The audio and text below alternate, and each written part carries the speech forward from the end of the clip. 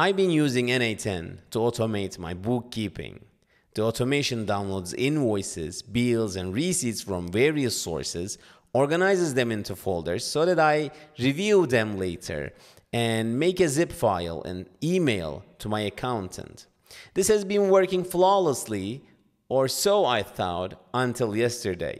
Yesterday I realized that it was not downloading some of the files if the incoming invoices are more than some certain number, 15, because the API of the bookkeeping service I've been using has a limit, a page limit defined in the endpoint I've been using, and I was hitting that limit. So I had to implement pagination to iterate through different pages to download all of the incoming invoices. And I was about to do that, but then it was so tedious to code something in a visual coding environment that it made me question my choice of using N8N.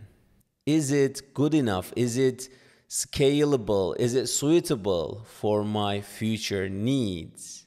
And I concluded the answer was no. Each time I solve a problem in my N8N pipeline, I find myself inspecting not so helpful documentation, inspecting the little pieces of scripts I wrote in different parts in the pipeline to understand how I was working with variables, how N8N was processing input and output, how was this like dollar signs and other domain-specific language it uses to extract information from previous nodes. Oh, I have to specify the node name, but what if the node is running more than one time? Like how to iterate. So many tedious knowledge is included. And I decided to code my own automation.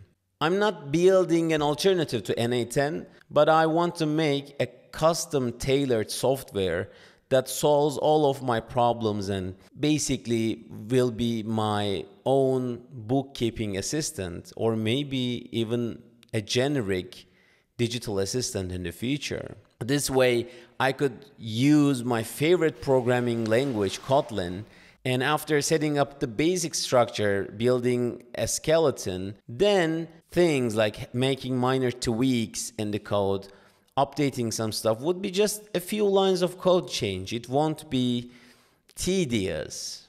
N8N was really easy to start with, but as the business logic became more complex, the challenges of a visual scripting environment with some domain-specific kind of language slowed me down.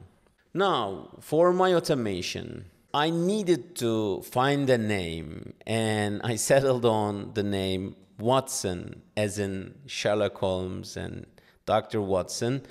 Having decided against the graphical user interface, I did a quick search and found a great CLI framework, Pico CLI.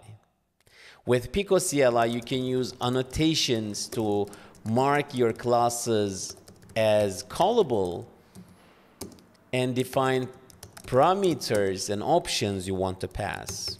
It has many other cool features, but I'll let you discover those. Now I started thinking about networking. How should I make networking?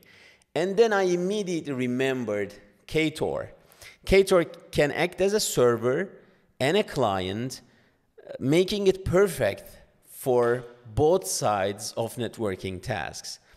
I'll use the server function to complete OAuth2 flows, and it'll come handy if I decide to use open banking APIs in the future to, I don't know, download a receipt or such, or even make a payment.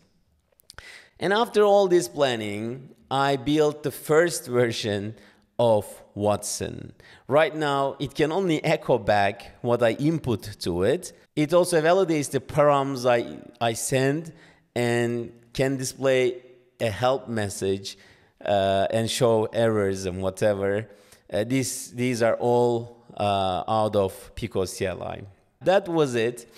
Don't forget to subscribe to see in the next video in the series how Watson becomes a fully functioning personal assistant. Until then, goodbye.